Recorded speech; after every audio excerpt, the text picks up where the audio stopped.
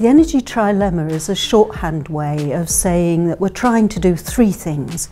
We're trying to provide energy that is secure, that is reliable. Secondly, we're trying to provide energy that is affordable and is available to everybody.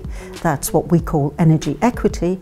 And then thirdly, we're trying to provide energy that is environmentally sustainable. So trying to meet those three goals together is actually quite difficult, and that's why we call it a trilemma. The countries that manage to do well on all three goals of the trilemma typically have a very balanced approach to their policy, and they also have very good consultation and transparency with the energy sector and with the public.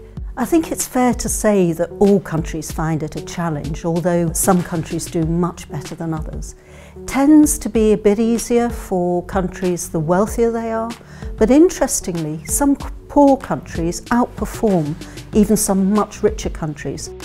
Colombia is very interesting. What they've done is they've produced a situation in which investors want to invest. So they've done really very well compared to similar countries in terms of the quality of their electricity supply, affordability, and giving access to electricity to their citizens.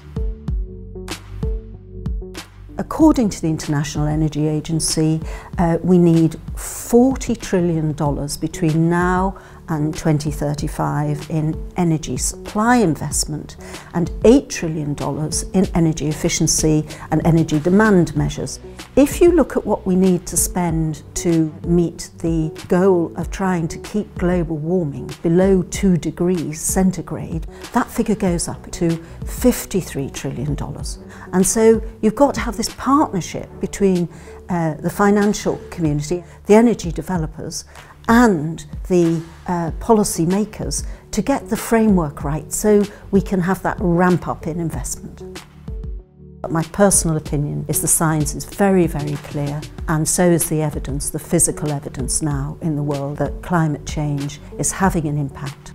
If we don't face up to that climate challenge, then the pressures we will face in terms of food production, diseases going to new places, and migration are going to be incredible. So we've got to get this right, and we've got to get this right because the foreseeable consequences are very drastic.